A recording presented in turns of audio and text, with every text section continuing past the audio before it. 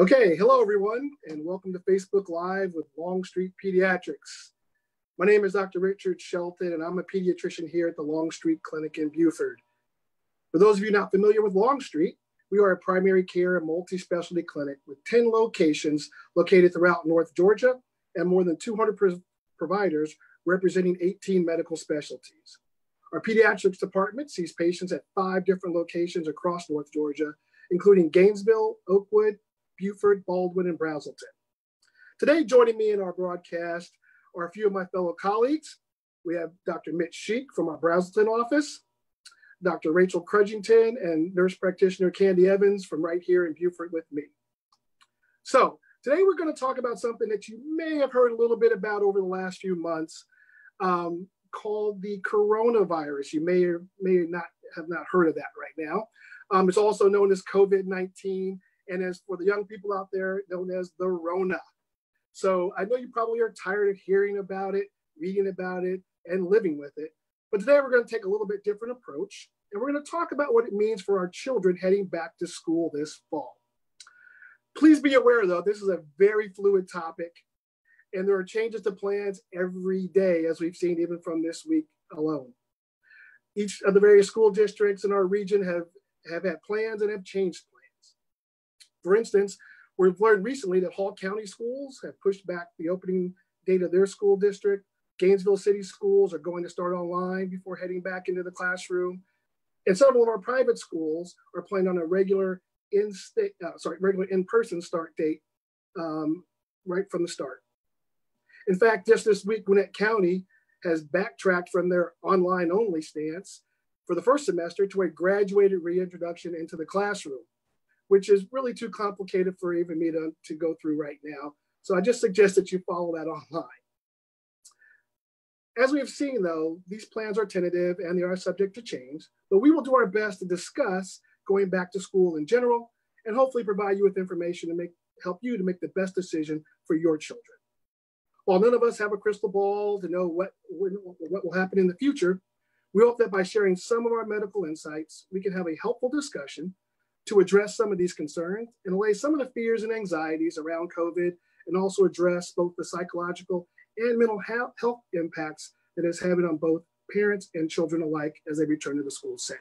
So without further ado, let's get started. First of all, Dr. Sheik, I want to start with you. One of the major topics circling around our community is whether or not it is safe for our children to go back to the classroom. Many schools are offering both remote and in-person class options. What are some of the things that you might consider to help us make a decision on what is right for our children? So thanks for that question, Dr. Shelton. And you're right. There's a lot being said about return to school.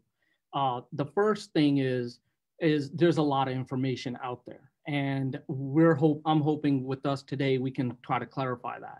And when I was looking online, there was not only information, but disinformation. So what I usually tell my patients is what I like to use as guidelines, and that would be CDC, that would be AAP. And I encourage them usually to look on those websites to see what we're gonna usually be doing, and that usually works. Now, going to the answer itself, usually what I try to tell people is there's no one answer. I don't try to tell you that there's just one thing that I'm going to tell you to do, and that's what all you're going to do. Usually, I go into your background, and usually it's 2 steps. First step is the child itself, your children, what's going on with your children, what kind of diagnosis, is there something chronic? And that's how I go it. And sometimes I even tell them it doesn't even have to be something medical, where obviously we're always considering asthma as a chronic medical condition and letting them know that because it's asthma, you might have a higher risk. But you could even have someone I've come across with ADD. And I usually tell them, I'm like, do you feel like your child will be able to do the 3 things, which is part of our risk mitigation, which is wearing the mask, cleaning their hands, and things like along those lines, and especially as a social distancing. If you think these are all there for me to help the parent make that decision. And usually that's what I try to tell them. So that's usually part of the first step. Now, usually by the time I get to this point, well, they start asking, well, what are the statistics? What does it look like out there? And I usually tell them, yes, you're right. If you're looking at your child, the children are definitely, if you take everything as a total, the children are definitely less ill than their adult counterparts. And there's no doubt about that. If you just even look at the numbers, I mean, if you have a hospitalized adult with the underlying condition, he has a 90% chance that they'll be in the hospital, where with the child, it's only 50%. Then if you just look at the numbers in total, and this is directly, by the way, again, you go from the AAP publish, and they have these on there. As of July 14th, and I think at that point it was something like 2.8 million sick patients nationwide, the total amount of pediatric patients that tested positive is anywhere between 6.1 and 7%. So we're looking at possibly just 200,000 of those. Now, of that, 1% are hospitalized. And of the 1% hospitalized, we're talking about less than 0.3% death. So now, I usually tell them all that to try to give them an idea of where we are, but I always tell them that does not mean your child will not get sick and will not have issues with this. So I always tell them always to take that into account.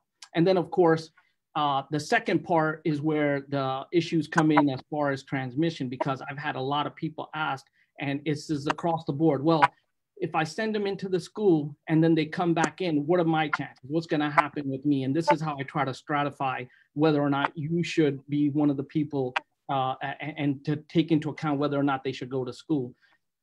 Just in the same as mine, when we had to make a decision, I have my parents who are sick and they're having issues. So I had to make that decision based on what's going on with them as well. And they did say, you know, and I've had parents tell me, yes, you know, my child is sick and it might be difficult for that to happen. So I was like, yeah, and that's all the stuff you want to be thinking about. So the second part of that, beyond just the parents, and I think we're going to be touching on this down the line, is mental health part of this. You know, maybe it's hard. You have parents that are working. And I also have some statistics on that for what parents have been dealing with. And again, these are things that haven't been settled because there's information still coming in now. But they say 1 in 4 parents was having issues with mental health, whereas only 1 in 7 children were having it. But as a combination, it was 10% overall. So that means 10% of the child population at home was having these problems. And so these are all the things that I usually like to tell them. Now, sometimes what I try to say is, and you know, doing the research, you find that a kind of a way to try to separate out who's more at risk and less is even kind of using their age a little. Assuming you have no other risk, I usually try to go by below 10 or above 10, whereas they found that children under 10 years old have less symptoms and have less of a chance of ending up in the hospital. So I usually try to use that. Okay. So let me ask you this, Mitch, Dr. Sheikh. There are also questions being raised around younger children wearing masks in school. Do you think it's an effect? You think it's going to be more effective, or is it really going to be more of the distraction for the kids always adjusting the mask, playing with the mask, and those kind of things? Right, that is a great question. The idea there, and what I usually try to enforce with the parents is, don't wait for them to go to school and try to see if that works. Because most children, even like mine, they don't wear it at home, and they have not had to go anywhere for a prolonged period of time where they have to keep these masks on. So what I tell them is, do some days at home where you have them wear the mask and keep it on and see how they do with it and how they adapt to having that mask on, just like anybody else. And these are children. Just trying to get them used to having the mask on before you send them to school will probably do them a world of good. Great, thank you. Let's talk to Dr. Crudgington real quick. There's been some discussion regarding wearing the masks outside and on playgrounds. You have 2 young girls at home. What do you feel about that requirement? And do you think that it's that the children are at risk for overheating or having difficulty breathing outside when they're playing in a relative heat of August as they head back to school? Thank you, Dr. Shelton. Yeah, and so like you mentioned, I have 2 daughters. I have a 2nd grader and a 6th grader. And so definitely with my 2nd grader, she has her moments where she's just had enough of her mask and she needs a little break from it. And if we're outside and she's not around anyone, I'll tell her she can go ahead and take her mask off. But the other thing that I always think about when they're playing together on playgrounds is if they are in close contact with each other, even if they're not directly in front of each other, if they're playing together and running around on playing on the same playground equipment, it may be helpful for them to still be wearing a mask, especially if they're a high-risk child. But I do think there's times naturally that they're able to take a break. And one of those times is definitely when they're outside and not around other people with that 6 foot social distancing. Thank you very much. Great answer. Candy, many parents still have some anxiety about letting their kids go back to school again, even if they've made the decision to send them back to school. What's your advice to those parents? Keep it simple, be encouraging. Children will feed off the parents' anxiety or no anxiety. Keep it simple. Talk about the 3 things that we know are effective, and that is to wash our hands, wear a mask, and stay apart. You can talk about pretend you're in a bubble and you don't want anybody inside your bubble to pop that. Some of my patients, the moms have ordered the sports gaiters and put that up over their nose. That is much more comfortable and doesn't seem to fall down. And so I think that is a choice for children that might keep them from fidgeting and with the mask. That's actually that's an excellent suggestion, and I hope that parents do take that into account. Dr. Sheik, you can order them on Amazon. They'll come in 3 days. Great, even a plug for Amazon. Dr. Sheik, one last question. So if you have made the decision to send your kids back to school again, how should you restrict access to, let's say, grandparents or other at-risk individuals in their homes? So what I've been having those discussions at home, because we're going to try to implement that if the schools, and we did make that decision to send them in. And what I would tell other people is to create a routine when they come home. Basically, it's a routine where you would come through the door, you're going to take your clothes off, you would either take a shower, wash your hands, but just stick to that routine. And then therefore there's less contamination. You're taking the shoes off at the front, you're going directly up, you're really not in contact with anything. You're basically washing up, and therefore contamination is minimized.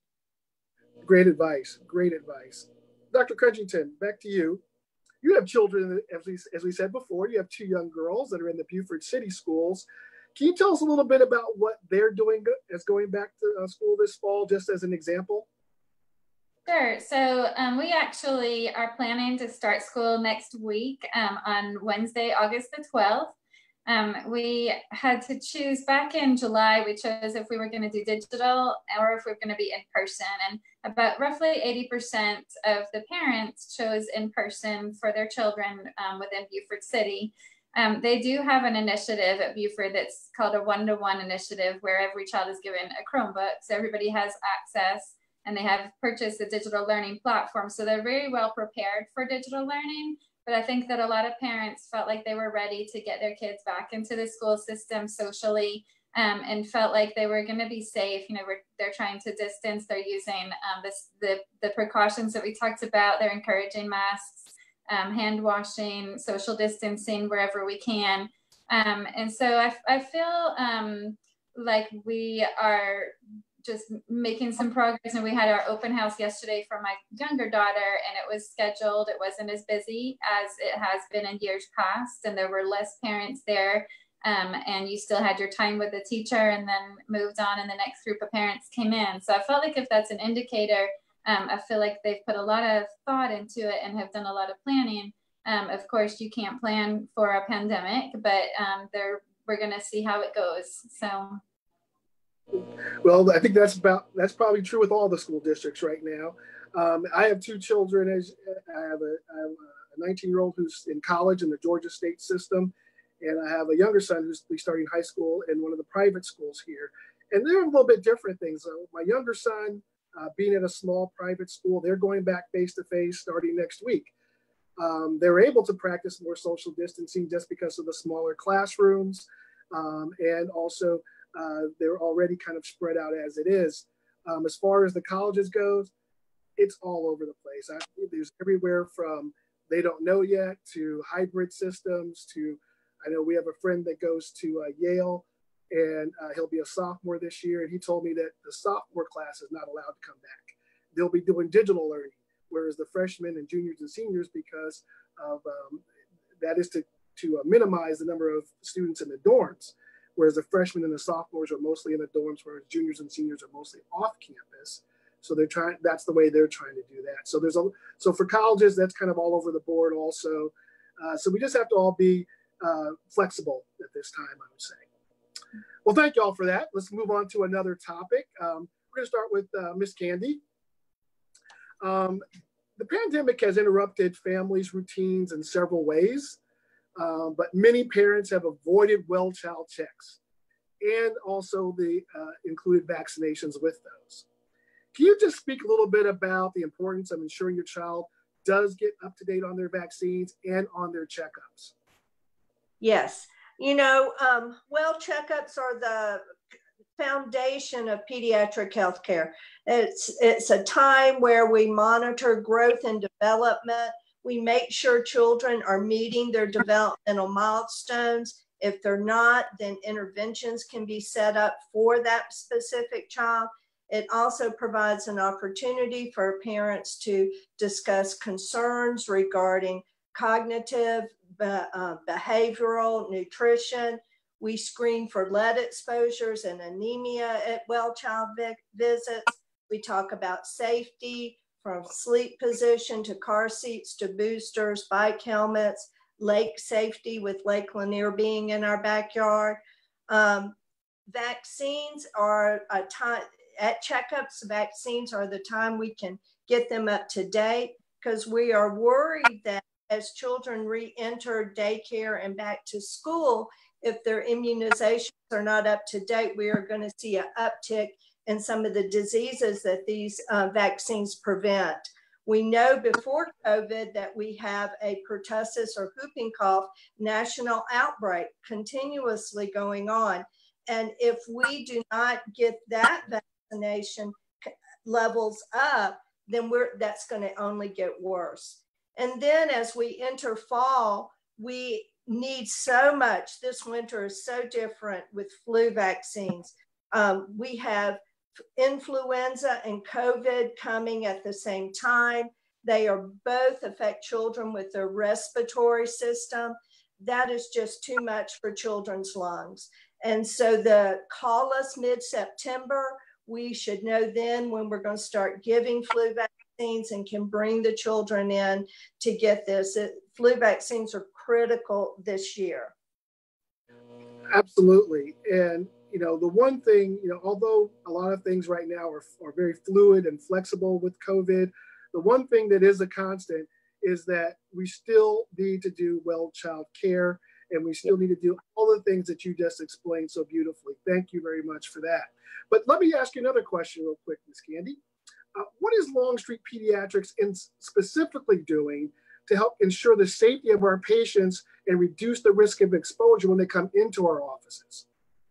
Yes, very good question. And a huge shout out to the pediatric leadership and the staff in our offices.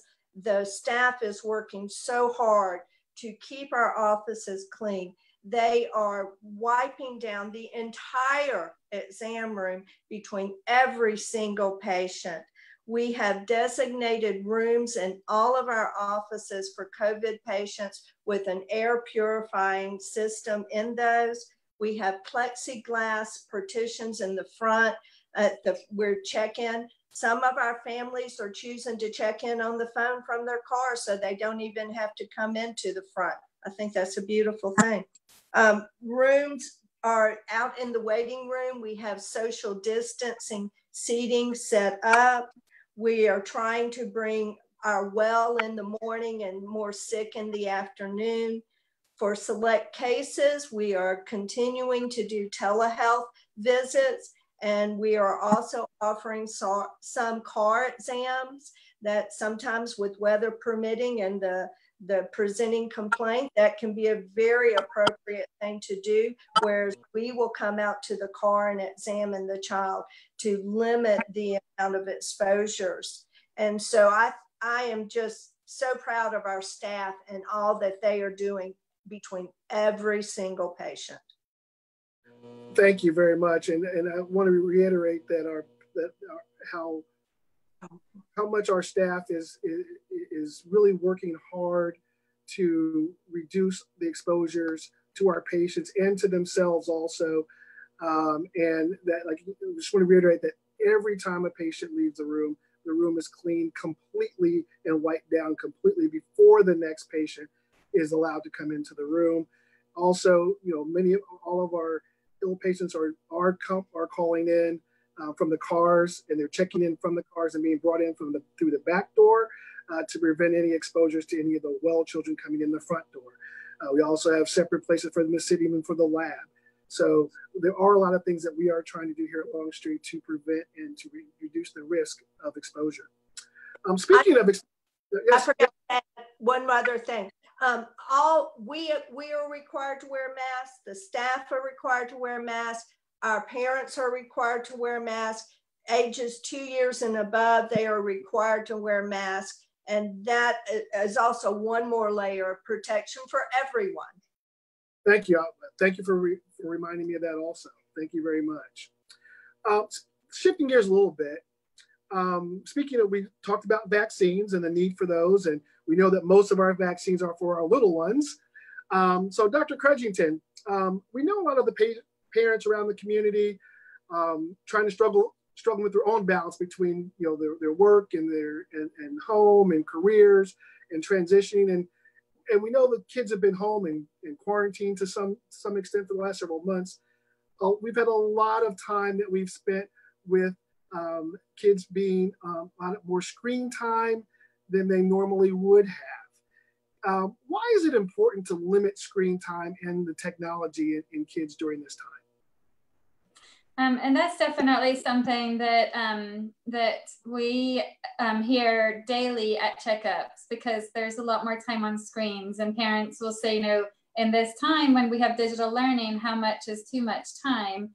And ideally, we do try to limit more than 2 hours a day for our older kids, but it's very difficult to do at this time when they either don't have anything else to do, or when they have to be online, thinking about school coming up, digital learning, and things like that. So I think it's good just to try to take breaks. And I try to remind kids, if you've been online for, a while, try to take a little break, do something different.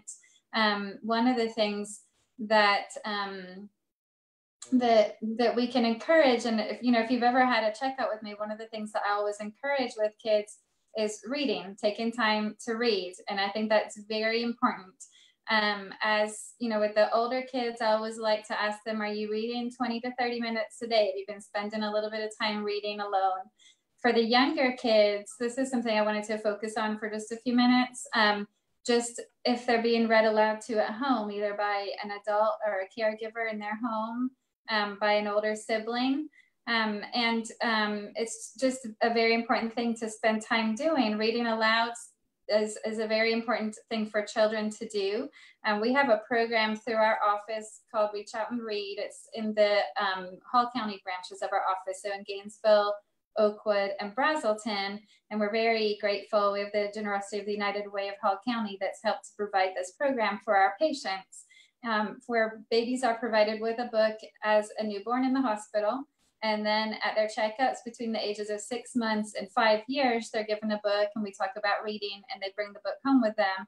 And there are just so many benefits to reading with a younger child. So things like looking at their communication skills, it helps to develop those and prepare them for school as they get older. It helps to develop empathy and patience and work on their listening skills, prepares them to recognize letters and sounds, and improves their memory. And then just at a time when there's so much anxiety in the community and our kids are suffering with so much anxiety, just spending time reading with an adult or a trusted caregiver gives them the extra reassurance. It helps to give them a schedule at a time when they haven't had a schedule. And so it's just something that I like to encourage. Like I said, it's something that we do with several of our offices, but even if you don't go to one of those offices, there's a website. It's reachoutandread.org, and they have ebooks, they have books on coronavirus, different things that you can look at to discuss current events with your child. It's just a very helpful thing to have. Thank you very much. And can you give that website one more time for someone who may not have caught it the first time? Sure, it's reachoutandread.org. Thank you very much. with the quarantine, we have had some issues of weight gain in our patients and some of our parents. Dr. Sheik, can you please kind of discuss the importance of exercise and healthy eating with regards to the weight gain that we've been seeing? Yeah, absolutely. That has been an issue. I've discussed this with other providers. It seems like this is something that's going on at all our offices. So what I've been telling everybody is, sometimes the children, and of course, sometimes, like you said, even the parents are eating out of boredom. And what we want to do is start creating a plan for basically exercise, where a lot of them are just playing video games for hours at a time. Now, I think once school gets on, some of that might change, but they want to start creating a routine where it's 5 days a week. I usually say 45 minutes at a time of cardio, and start looking at their diet about what you could eliminate, the sugars and the juices, the high carbs, the cookies, and start making a plan for that. And if they start doing it on a regular, I even tell my own kids, I'm like, you got to go play outside for 1 hour to be able to play your video games. And that usually really works, because then they have to do it. They know it. Yeah, I'm not above bribing children to to perform as you like them to, correct? That's right, absolutely. Well, let's talk a little bit about exercise. And I know there's a lot of questions out there right now about children not only going back to school, but returning to their extracurricular activities, their sports, and things like that. So we're going to spend a little bit of time answering a few questions that have come up that we've received prior to our show today. The first one is, do you think schools should be limiting extracurricular activities in sports? I really think that is probably a good thing to do. I wouldn't be one that says they need to be eliminated totally, but I think, it's really up to the Georgia High School Association, in conjunction with their medical advisory board and the state health department, to really have close follow-up with what's going on in the communities as far as our numbers, and to make educated and logical decisions regarding furthering those extracurricular activities. Some people have said, should all fall sports be canceled? It's a very difficult decision.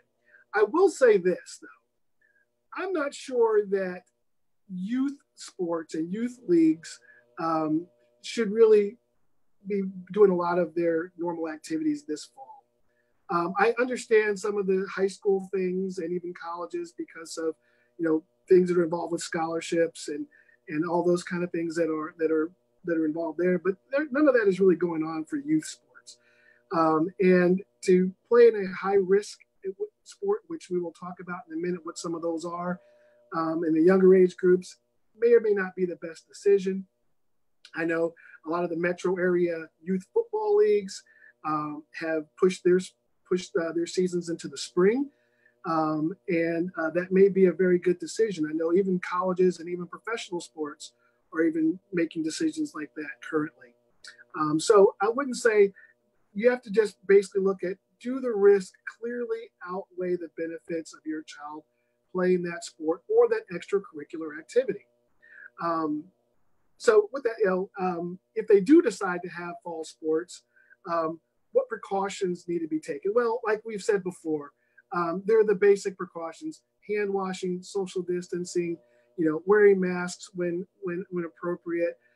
Remember, according to the World Health Organization, the transmission of the virus can happen when your child is in direct contact with someone who is infected, or when it is in contact with surfaces in the immediate area, or with objects that are used by the infected individual.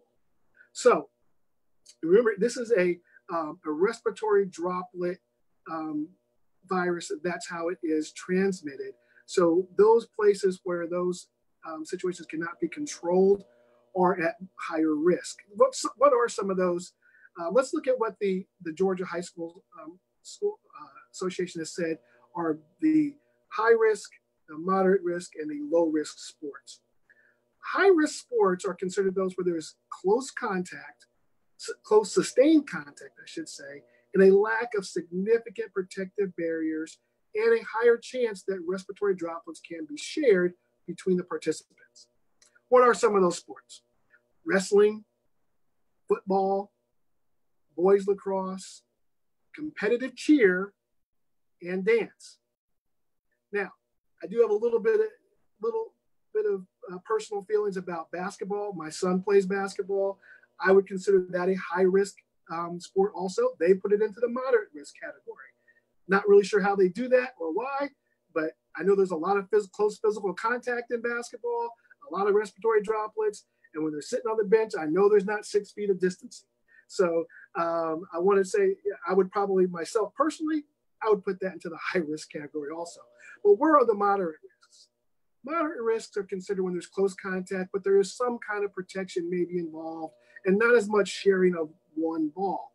Now, having said that, they put basketball, volleyball, baseball, and softball and soccer into that category.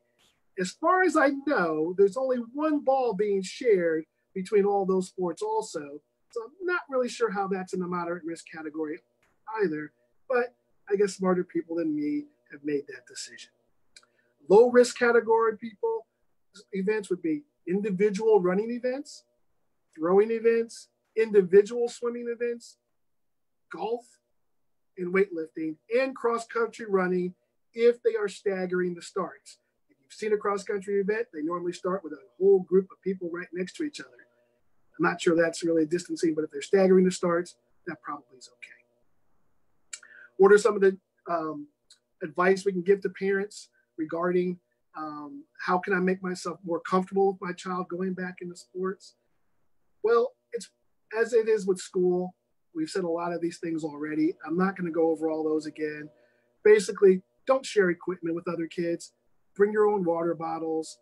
Make sure that they're having some kind of social distancing and that they're doing good hand cleansing with hand sanitizer or whatever else they have there. Please talk to your coaches and talk to them and asking them about what they are doing to minimize risk and contact. Especially, no, you don't want them congregating after practice because I know that happens a lot. Guess what? That's not going to be 6 foot of social distancing. So you want to make sure that they're not congregating before or after practices. And when they're sitting down in rest periods, do not have them sitting close to each other either. How can I protect my son at practice? Make sure you have, if you're in football, make sure you have an extra mouth guard because if yours falls out and you lose it, you don't want to be sharing one with somebody else. I'm not really sure you should be doing that anyway, but definitely not during COVID. Make sure you have own hand sanitizer and all those things, all the other practices that we've already discussed. There's really no magic here. There's no grand thing that we're going to say about this, but just be smart about it, just as you would at any other setting. Now, as far as having other people come to games, because there will be games, whether or not they're going to allow spectators or not, that will depend upon the sport and the setting.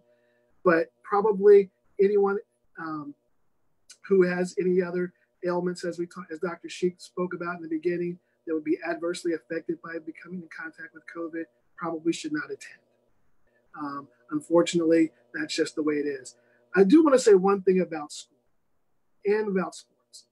I know a lot of parents, not a lot, I know there's some that are out there that may, if their child feels ill in the morning, give them Tylenol and or ibuprofen, or Advil, and send them to school, hoping that they don't really show symptoms. Now is not the time to do that anymore. It is too dangerous for your child who is, even if they have not been proven to be COVID positive, but if they are sick at all, please keep them home. Please don't let them go to school, even if they're a little bit ill. It's just not worth the risk right now. So, having said that, does anybody have anything else they'd like to add? Any other words of wisdom for our families out there that they can shed in before we wrap up? Nothing? All right. Well, thank you all so much for joining us today. I know many of you have very busy schedules, so we appreciate you taking the time just to sit and watch us ramble on sometime about COVID and about the Rona. But we hope that you learned something today. We hope that what we said today will help you make some decisions about you and your children. If you have any additional questions that we didn't address today, please feel free to send us a message. You can do it through my chart, or give us a call at 770-718-1122. If you found this information helpful, please feel free to comment and share this video with others. Hey, remember, we're all in this together. The health and safety of our children is of utmost importance. Please don't forget to wear your mask, wash your hands, practice social distancing, and encourage your children to do the same. Have a great day and stay safe. God bless. Oh, thank y'all all for helping me today.